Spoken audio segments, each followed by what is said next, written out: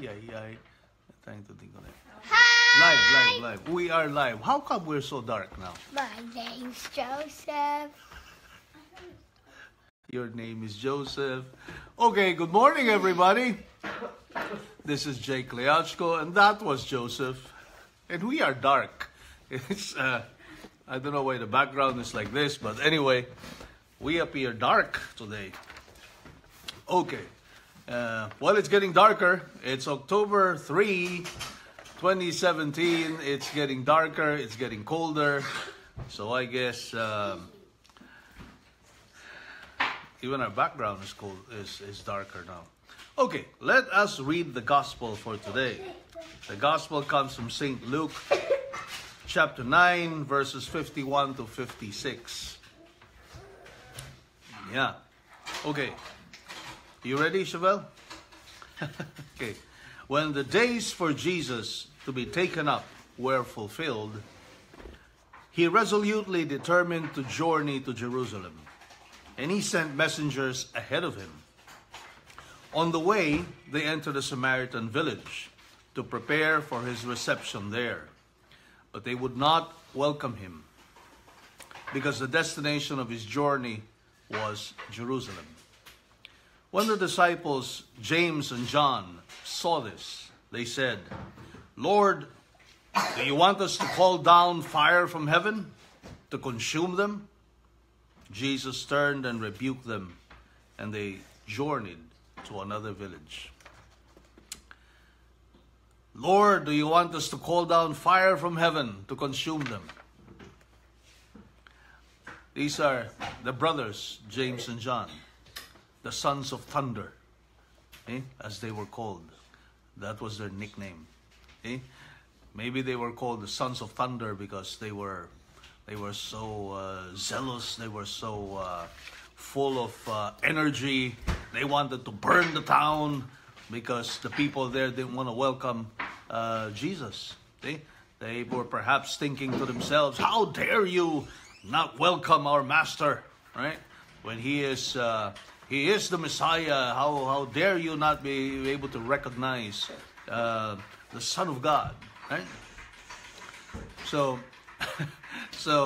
But Jesus perhaps just turned to them and said, "Hey kids, be patient. This is not the way we're going to convert the world. We're not going to convert the world by being intolerant of their lack of understanding. We should be the ones extending understanding to these people." But you see, James and John, among the 12 apostles, there were 12, right? So James and John were of this type. They were ambitious, they were thunderous, they were energetic, they were intolerant, right? Ambitious because they even asked their mother, talk to Jesus so that we can sit on his right hand, on his left hand in the kingdom of heaven. But you see, the other apostles had their own defects too. Not only James and John were imperfect or defective or had personality quirks that you might think are not so becoming of apostles. See? Even the chief of the apostles, the head of the apostles, who later on became the first pope, right? St. Peter, had his own character quirks, which were not really, the best way you... I'm moving this because I'm seeing my shadow. It might be distracting on the video. Anyway, Peter was a coward. St. Peter, for all of his bravado and for all of his machismo, right? He ended up to be a coward. He denied Jesus 3 times.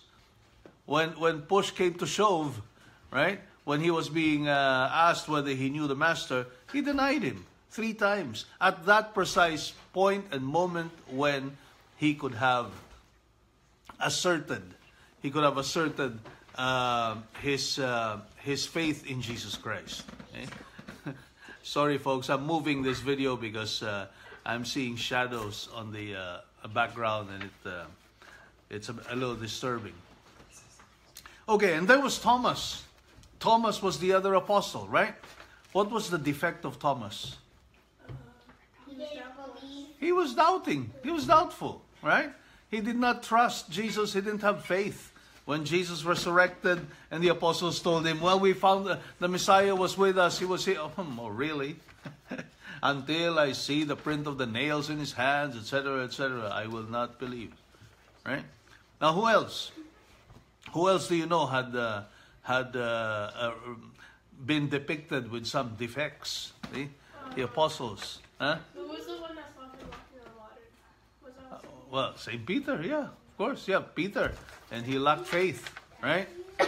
Who? Matthew, Matthew, we just talked about. No, what about Matthew? when he was saying, like, is anything good come out of it? Oh, that's Nathaniel. Oh, That's Nathaniel. When he was, Nathaniel was so self-assured, right? He was so, can anything good come out of Nazareth? Well, but our Lord praised him. He said, well, this is a man who is without guile. See? This is a man who speaks his mind. He's not afraid. See? Well, that was actually a good trait, right? But there was also Philip, right? There was Philip. Well, of course, Judas, yeah, but there's also Philip. What was the defect of Philip? I don't know. You don't know. Philip seems to be very dense. The kind of character that nothing penetrates much, right? Maybe he was not the smartest among them.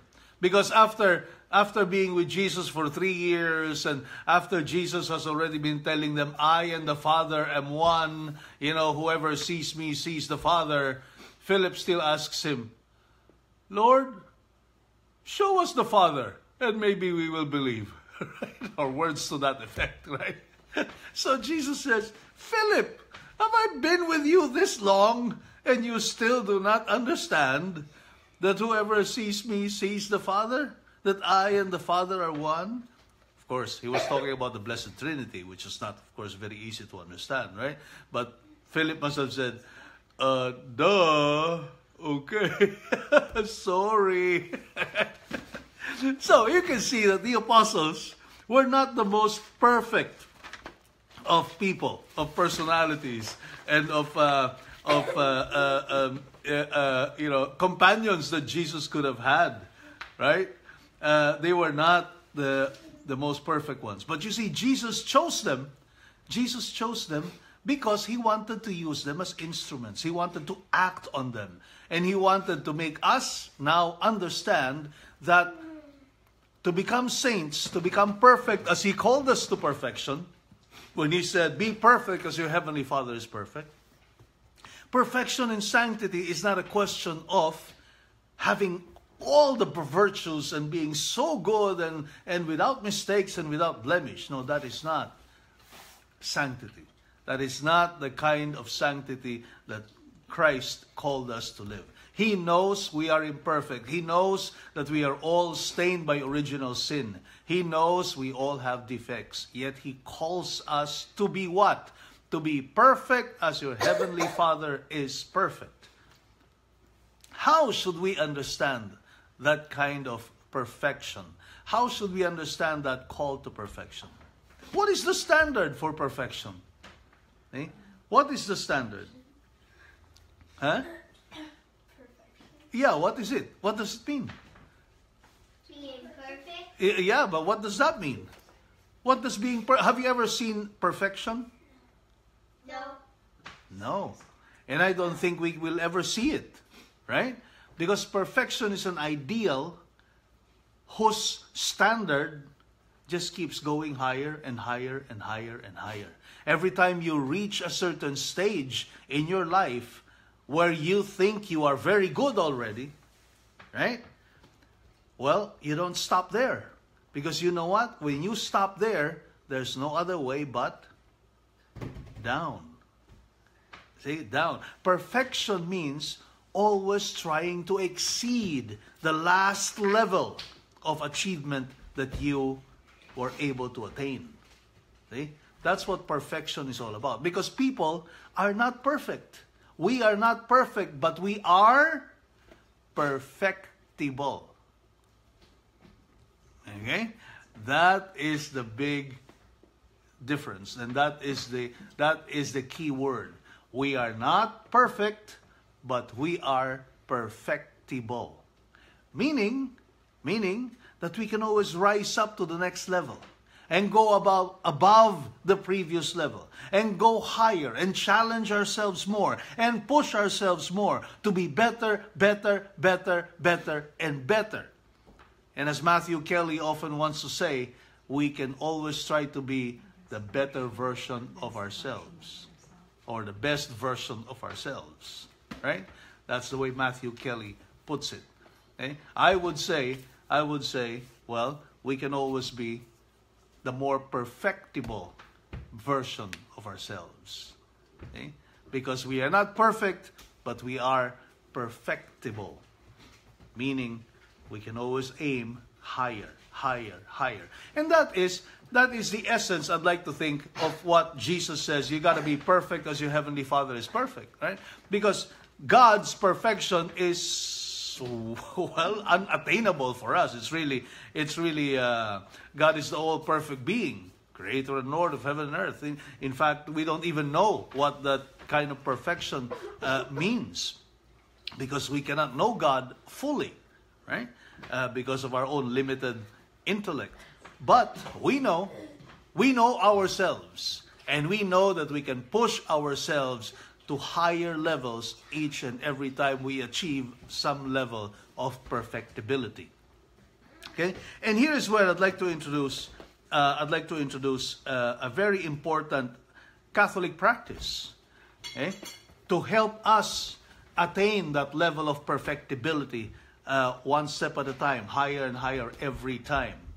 Okay, why are you raising your hand, Joe? Question. What is your question? Is the Blessed Mother perfect? Okay, we'll answer the question of Joseph. Is the Blessed Mother perfect? Well, as far as human standards are concerned, yes, she is perfect because she doesn't have sin. Okay? She does not have sin. Okay? And yes, that's true. So she is one very good standard for us to emulate. Okay? The kind of perfection of Our Lady. Okay? She was full of grace and she had no sin. So yes, you can say that Our Lady, among all human creatures, is perhaps the most perfect. Okay? So anyway, what Catholic practice, okay, can we do every day of our lives to help us attain perfectibility? It's called the examination of conscience. Okay? The examination of conscience. It is a moment of the day when we can look into ourselves and go deeper into understanding ourselves and ask, well, what can I improve on today? Where can I get better? What can I do better tomorrow? What wrong things did I do today? The same thing we do at night, right? Every evening before we go to bed, it's a habit in our own family where we gather in the family room and we pray our evening prayers. But before that, we do the examination of conscience, where we ask ourselves basically 3 questions. First question is, what are the good things I did today? Good things. So examination of conscience, when we examine ourselves, it's not only a question of examining the wrong things we do, we also have to understand the good things that we do. Okay? There has to be a balance between understanding our good and bad behaviors, our virtues and our vices. And because it is that way that we improve ourselves. We improve the good things and we try to eradicate or overcome the bad things. Okay? With some amount of struggle that we have to employ every day. So during the examination of conscience, we ask ourselves, what are the good things I did today?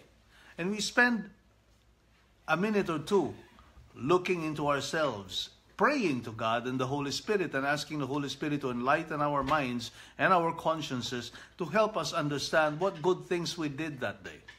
Right? And we will come up with some answers. Right? We'll come up with some answers. Then after that, we ask ourselves, what are the bad things I did today? And there is where all of our vices, all of our lack of charity, all of the bad behavior, the laziness, the whatever have you, the bad word you said to your neighbor, the sloppy work you did at work, or whatever it is, would come to light. And that is where we will have fodder for contrition, repentance for the bad things we did that day. And then there's a third question we ask ourselves, and that is, what are the good things we did today, which we could have done better, and which we can try to do better tomorrow? Okay? So the following day, we'll pinpoint one or two things, and I'd recommend just stick to one. One thing that you can improve on the following day. Is it perhaps making better use of your time so that you can achieve more the following day? Could it be smiling a little bit more so that you can brighten up your environment and the environment of people around you? Is it going to be trying to work a little bit more intensely, so that you can achieve more things that day? Is it trying to be kinder to your neighbors, your brothers and sisters? Is it to try and avoid having critical thoughts and being too critical about your neighbors? There are many things, and we will all know what those things are that relate to our own personalities or own characters that we can improve on. So we can look into those things every day, and that's a good habit. Every night, every evening, before you go to bed, it's good to examine yourselves. Now, there are actually two kinds of examinations of conscience. One would be that it's called the general examination of conscience at the end of the day. But there is also the other kind, which is called the particular examination of conscience. The particular examination of conscience is where we focus on one very, very concrete point of character. That is really, many times it's the dominant point that haunts us, and that is like a thorn on the side, like St. Paul describes, like the thorn on his side that he could not get rid of. It's the pain in the neck, or wherever pain you want to call it. That is always there. It's always there, and it's a very difficult virtue to gain, or a very difficult vice or behavioral defect to overcome. It's always there, and many times that is what defines our character. That particular defect, right? That is what we become known for as far as defects are concerned, right? And it can be sometimes, our being hot-tempered, or our being intolerant of the defects of others. Like James and John here, right? So intolerant about other people. Or it can be the cowardice of Peter, or it can be the doubts of Thomas, or whatever it is. But there's always something that is so hard for us to get rid of, or a virtue that is so hard for us to acquire. That can be the material for our particular examination of conscience.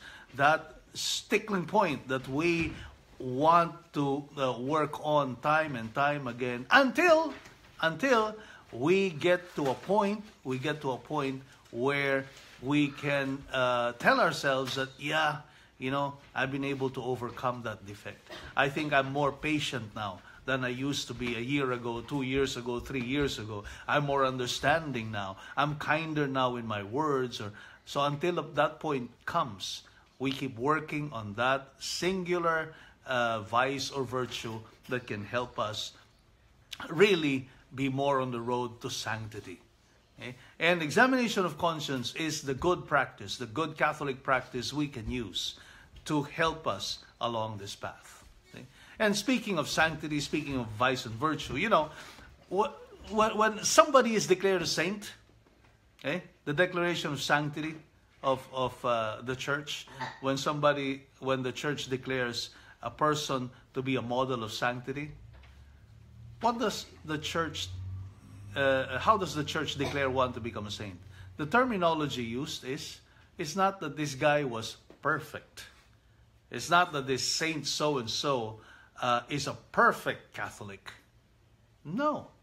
What the church says is that this person we are presenting to you today as a model for sanctity for you is someone who has lived the virtues to a heroic degree. Living the virtues to a heroic degree. That is what sanctity is all about. And the church declares it so. The church declares somebody to become a saint or to be a saint and a model for all of us to become saints by declaring that he or she lived the virtues to a heroic degree. Not to a perfect degree, but to a heroic degree. Because that is what perfectibility is all about. Right? We are not perfect, but we are perfectible. And we can be perfectible by working on our virtues in a heroic manner. By trying to live the virtues in a heroic degree.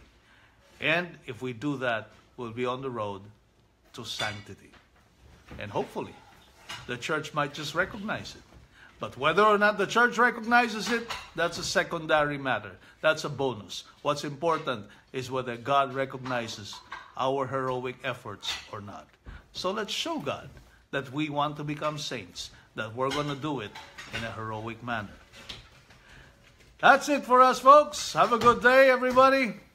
Till tomorrow again. Bye. Bye-bye. Take care.